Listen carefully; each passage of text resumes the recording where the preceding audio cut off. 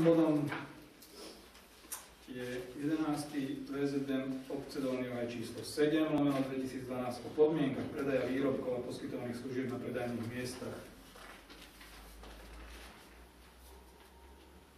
Predmetom tohto VZN je dodržiavanie vlastne taký trhový poriadok, povinnosti fyzickej a právnických osôb pri predaji výrobkov a poskytovaní služieb. Na účely tohto VZN sa rozumie trhové miesto, trhovisko, tržnica, príležitostný trh, ambulantný predaj. Za trhové miesto a na účely tohto sa považuje priestranstvo alebo nebytový priestor, ktorý nie je prevádzkárňou, ale fyzická alebo právnická osoba, ktorá je jeho vlastníkom, ho prenajme na ambulantný predaj.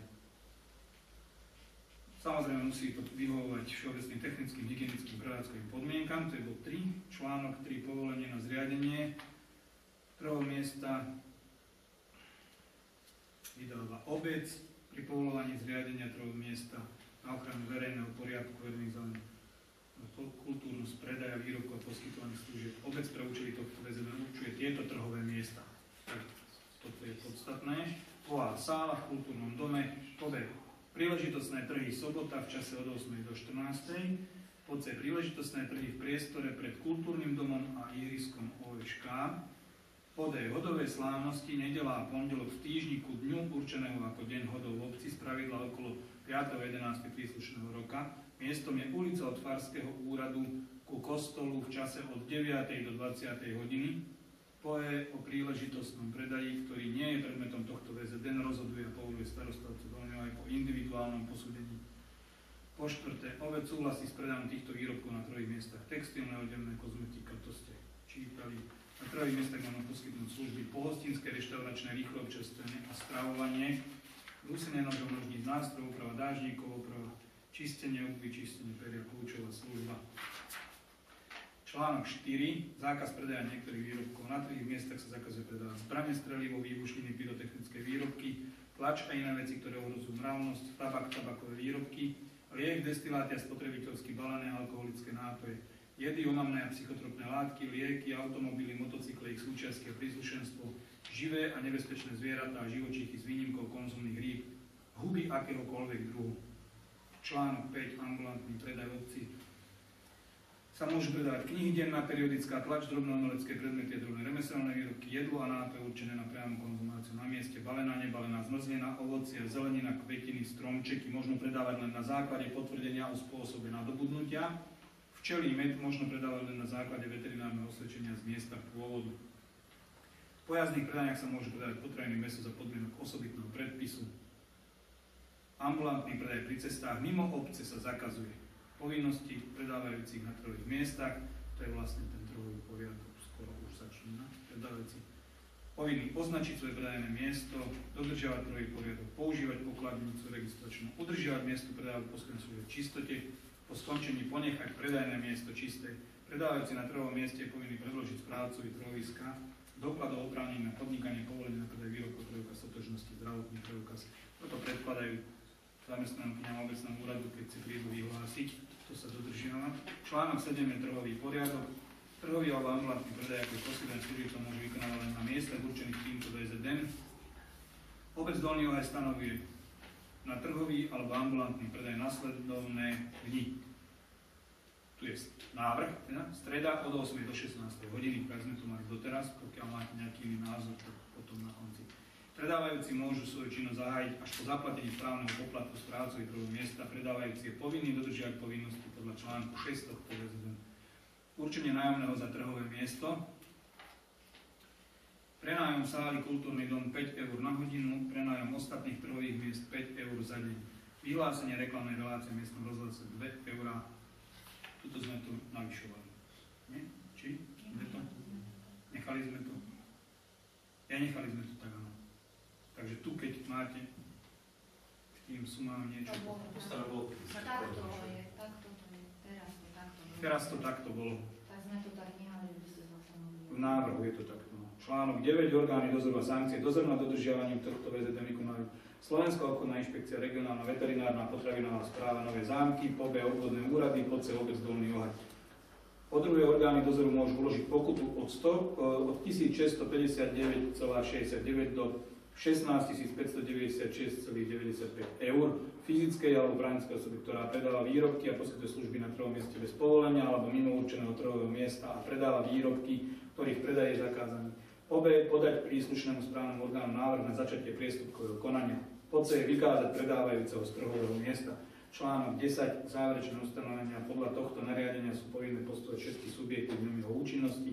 Zmeny a doplnky schvaľuje obecné zastupiteľstvo.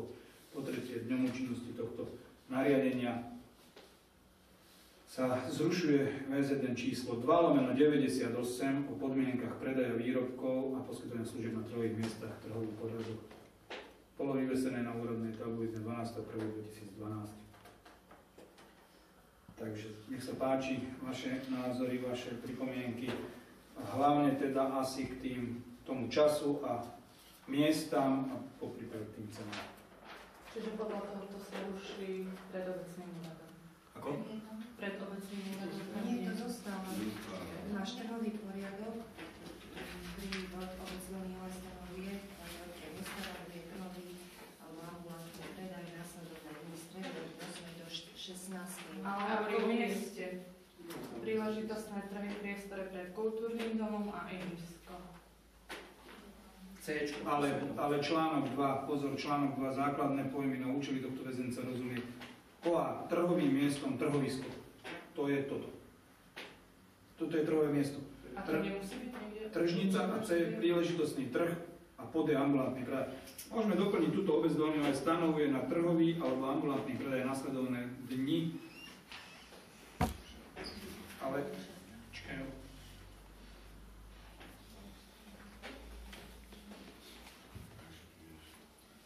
Každý to vie, ale musí to tam byť. Počkaj, fakt toto nemáme obecný úrad.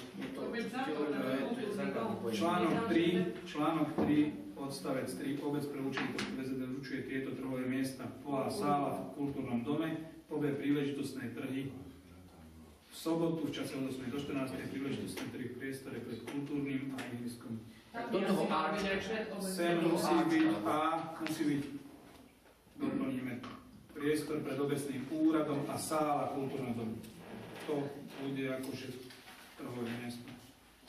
Takže pozmeňujúci návrh, katka do zápisnici, v článku 3, odstavec 3, písmeno A, trhové miesto obec určuje priestor pred budovou obecného úradu a sálu v kultúrnom dome.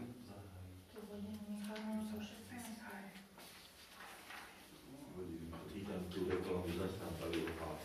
Ako? Tú reklamu, čo budú v kultúrnom. No. To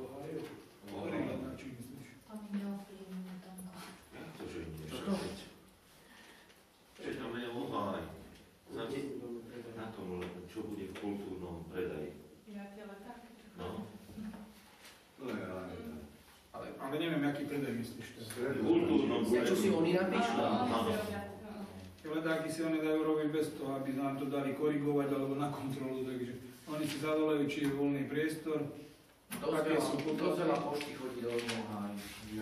Ale na starých mapách je tam Ohaj, dlhý má a raz nám sem telefonovali, nie, Horný Ohaj a niekto sa informoval, že či sme my premenovali obec na Dolný Ohaj, lebo že Horný Ohaj si dal dlžie. Že oni majú Ohaj. Ale to sa len informoval, neviem, ani som si to neuvedel, či Horný Ohaj je Ohaj, alebo je Ohaj. No bohužiaľ, mne tiež obieží, keď napíšu Ohaj. A dokonca v jednom liste na začiatku je dobre a už v ďalšej vete je aj zdĺžené Ohaj. Dobre, ale to sa netýka teraz tohto, takže toto sme doplnili. Čas. To čas, či stačí streda od 8. do 16. No bo robíme do 5:30 stredu. A zvyknú chodím aj tak, že dojdu aj o 4:30, o 5:00. Tak to je podávajú času. Dáme do 17. Už keď dojde po 5, tak čo dojde? Na 15 minút? Po lete je svetlo, takže to No počkaj, ešte sme nehlasovali za ten pozmeňujúci bod, teda tak dám hlasovať, že doplníme bod A o priestor pred obecným úradom. Kto je za? Je niekto proti? Zdržal sa niekto? Takže Konštatujem, že pozmeňujúci návrh k článku 3 bod 3 bol jednohlasne schválený. Ďalším pozmeňujúcim návrhom je čas predaja v stredu od 8. posunúť do 17. hodiny. Môžem dať hlasovať, alebo ešte iný návrh? Je tam bod 3, že predávajúci môžu svoju činnosť zahájiť až po zaplatení správneho poplatku. Myslím si, že zahájiť je české slovo. Ešte sme nehlasovali za ten bod. Môžeme? Takže dám hlasovať, kto je za ten čas, aby sa predĺžilo hodinu a bude v stredu od 8. do 17. hodiny. Kto je za tento pozmeňujúci návrh? Je niekto proti? Zdržal sa niekto? Konštatujem, že čas predaja sa pozmeňujúcim návrhom určuje od 8. do 17. hodiny v článku 7, bod 2. No, ďalej. A to nie je korekcia. To je korekcia. Že zahájiť slovo, to je čeština, začať svoju činnosť. Ako je to nespísané slovo. Zahájiť. Neviem. Tak potom aj v programe máme zahájenie. No však to je nespísané. Zahájenie, nespísaný výraz. Zahájiť slovenský, čeština, český výraz. Otvorenie programu. Je to používané, ale je to nespísané. Tak to je procedurálna chyba. Nebudeme hlasovať, tak predávačníci môže svoju činnosť vykonávať, predávať, vykonávať. Nemusí začínať. Môže svoju činnosť vykonávať až po zaplatení správneho poplatku.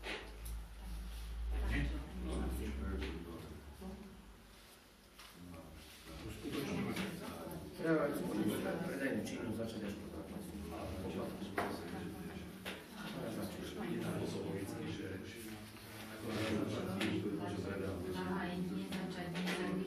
Čo?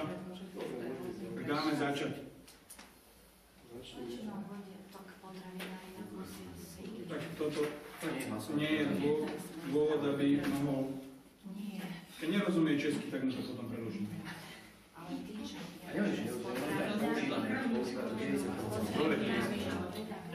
Ešte teda článok 8 by sme mali prejsť tie poplatky.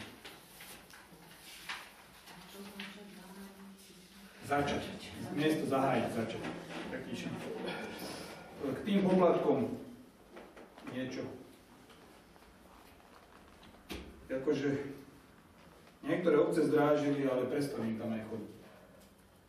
Takže je to... Môže to byť také, že teda, keď on tu predá, ja neviem, za 30 eur a dáme mu zaplatiť 10, tak neviem, či má taký zisk, takže... A pravidelne sa opakujú tí istí predajci? Povedia, že oni sú zvyknutí. Akože ten priestor vonku ani nie je, tak si myslím, že taký... Ide o tú sálu kultúrneho domu. 5 eur na hodinu tam je dosť, lebo oni sú tu zvyčajne od 8. do 2. To je 6 hodín, takže oni tých 30 eur tu nechajú 1000 korún. Na vyhlásenie 2 eur, to je bežne aj pri iných veciach, takže tam, aby sme zase nejakých podnikateľov nediskriminovali tým, že ideš predávať, tak zaplat viac. No za miesto platia 3 eurá, takže platia vyhlásenie a miesto 5 eur. Akože tí, čo No, tak predsa sme upravili, veď som ti hovoril, teraz máme 5 eur za miesto. Čiže tam sme zvýšili za miesto. Lebo nebudeme merať metre štvorcové, čiže spolu bude 7, 200 korún. Tedy doteraz bolo 5 spolu s vyhlásením. No, tak som si dobre pamätal, že niečo sme menili. 5 eur bude za miesto plus 2 eurá vyhlásenie. Čiže to je tých 200 korún asi. Viacej určite nie, lebo môže sa to vyplniť tým, že neprídu. No neviem, možno, že zase obchody, ktoré tu máme, že by to privítali, keď by nemali konkurenciu. Dobre, ešte niektoré veci alebo nejaké poznámky. Ako to s tým predajom mesa, bojažný, lebo tam sa niečo vystúpalo okolo toho, neviem, že... On Oni musia predložiť. V pojazdných predajniach sa môžu predávať potraviny a mäso za podmienok osobitného predpisu, zákon 152 z roku 95 o potravinách z neskôrších predpisov. V pojazdných predajniach sa môžu predávať potraviny, cukrovinky, mliečne výrobky, cestoviny, pečivo, spotrebný tovar, drogéria, čerstvé mäso, mäsové výrobky, hydina, mrazená, vzduchom chladená, vajíčka, ryby, ambulantný predaj, cesta. Musia oni mať zvlášť na to povolenie, ktoré kontrolujú. Ale chodia sa len ťatka a meslady a oni majú na hygiene normálne certifikát overený a my na hygienu vždy, keď prídu, zasielame mail, že sa tu uskutoční tento predaj podľa nového zákona. No to musíme hlásiť. Takže my vždy, keď oni prídu, nahlásia na ktorú hodinu, v tom momente odošleme mail na veterinárnu správu a oni môžu následne dosť kontrolovať tú hodinu, že oni tu vykonávajú ten predaj. Takže to od 1. novembra robíme. Toto je tá logika. Tam je viac tých noviniek. Tam je už problém aj navariť guláš a predávať na verejnosti. Ten zákon je dosť sprísnený. Ale to sa stále brať ako na vlastnú zodpovednosť ako ochutnávka, alebo aj to, čo bolo v ich zákoch. Áno, tak má to svoje. Keď ho budeš rozdávať zadarmo, tak sa nedieje nič. Môžeš dostať aj samohľadu. Dobre, môžeme dať hlasovať. Takže to je za to, aby sa prijalo Všeobecné záväzné nariadenie obce Dolný Olej číslo 7/2012 o podmienkach predaja výrobkov a poskytovaných služieb na predajných miestach s pozmeňujúcimi návrhmi článku 3, bod 3, priestor pred obecným úradom a predĺženie v článku 7, bod 2, času do 17. hodiny. Kto je za to, aby sa v tomto znení a s týmito pozmeňujúcimi návrhmi prijali? Je niekto proti? Zdržal sa niekto? Ďakujem, konštatujem všetko. VZN číslo 7/2012 je jednoznačne schválené.